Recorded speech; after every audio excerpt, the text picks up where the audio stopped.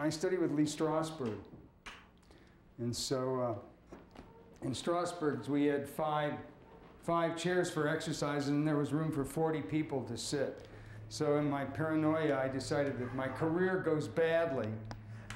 I hope I never will have to. That I will teach. You know, I can teach, and I'll make a living, you know, teaching. So I built in this this theater, you know, just as a fail-safe here.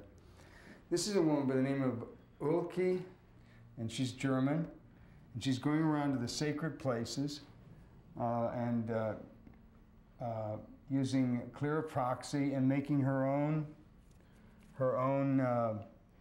paint. This was made in Bisbee in the bottom of a turquoise mine.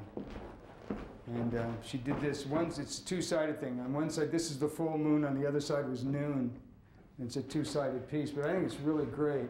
Can I touch it? Yeah, it's almost like, becomes like almost the skin of a, Ooh. yeah. But I think she's really good. She's painted with the Aberrationary. She's going all over the world doing these paintings. And she takes the dirt and makes her own pigment, and becomes like, it's a landscape, you know, in lieu of a better word. I think pretty exciting. Absolutely. And let's see, we've got another Julian Schnabel down here.